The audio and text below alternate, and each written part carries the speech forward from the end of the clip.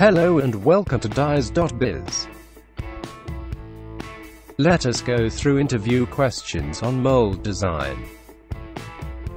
This Q&A series will focus on following topics: classification of mold tool based upon injection method, definition of core and cavity, what is and how to decide the parting line, general considerations in mold design while deciding ejector side, methods of component ejection system, general considerations in mold design while deciding shrinkage, error-proof assembly of two halves of the mold tool, how to take decision on leader pin side, general considerations while deciding hardness of different parts of mold tool. Question: how mold tool is classified based upon injection method? Answer: vertical and horizontal injection method. See the two pictures below.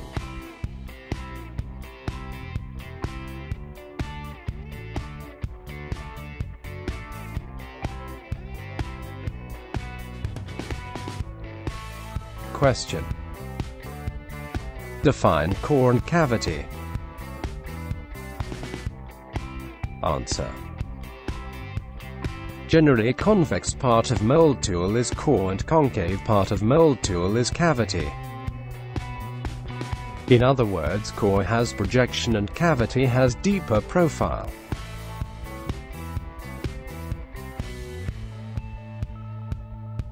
Question: what is parting line? Answer: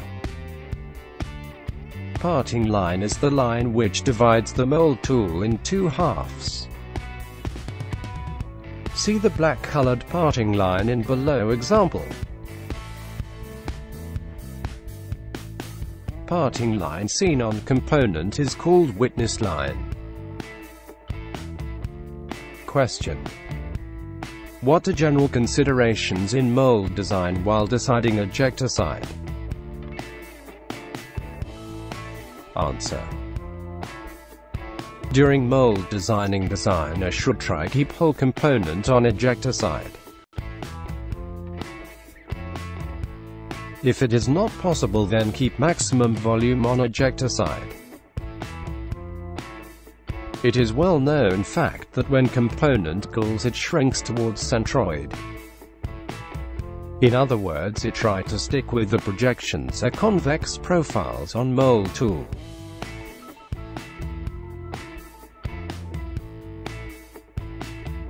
The mold half which has maximum such projections can be considered as ejector side. Another method is to keep less draft angle on ejector side mold inserts than draft angle on other side. This helps the component to stick on ejector side only. And nevertheless, side cores if needed shall be on ejector side only.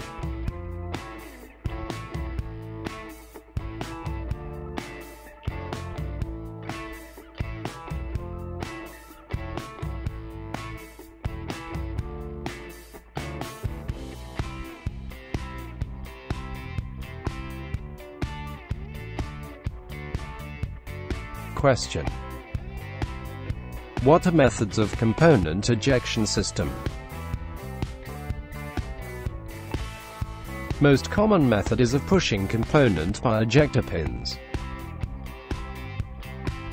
Ejector pins diameter can be as low as 1.5 mm or up to 10 mm depending on component size and availability of space within the mold tool. Another method is of using plate ejector. Advantage of this method is that it avoids completely ejector pin marks on the component. Question: what are general considerations in mold design while deciding shrinkage? When thickness of part varies suddenly, plastic will not flow uniformly inside the cavity of mold tool. Following a few causes of shrinkage. If thin section is nearer to gate and thick section is away, plastic in thin portion will cool suddenly, not allowing melted plastic to fill inside thick section of mold cavity.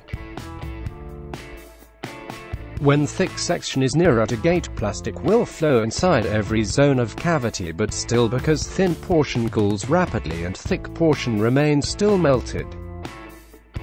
It may try to pull already settled thin portion, and this may lead to warpage, then sink marks. Following is example where thickness of component is varied in increments.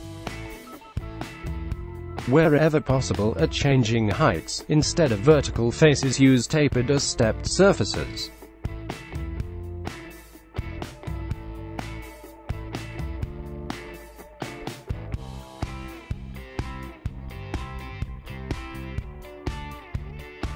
Question: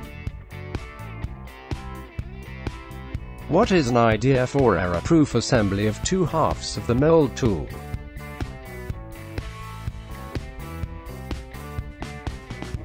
Two halves of the mold tool are assembled with leader pin or guide pin on one half with corresponding bushings on other half.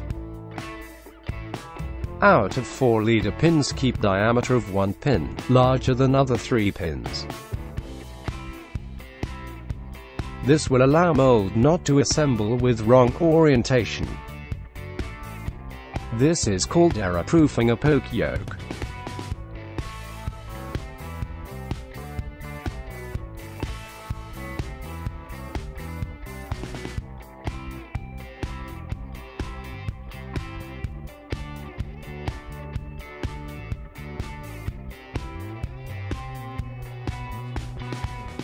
Question: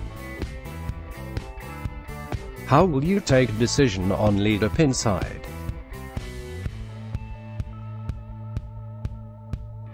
Leader pin come out of mold plates. By default, keep leader pins on fixed half side. It is because fixed half side weigh less than movable half.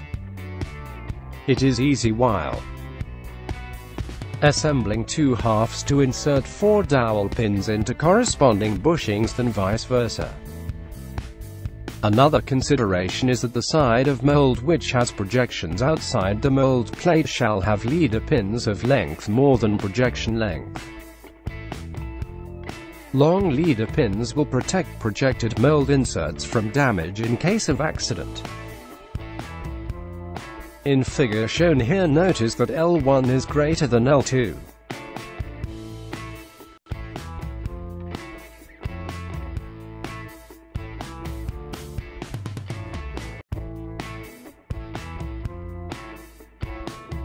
Question: what are general considerations while deciding hardness of different parts of mold tool? A well-known fact is that hard material causes wear of soft material when they are moving against each other and are in direct surface contact. In mold, keep hardness of easily replaceable part lesser than difficult to replace parts.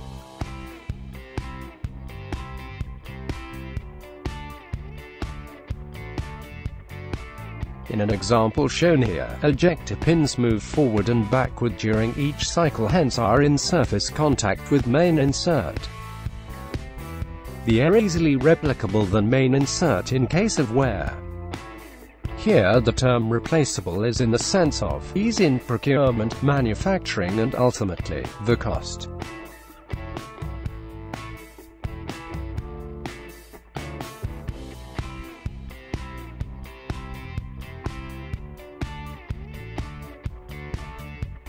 Thanks for watching.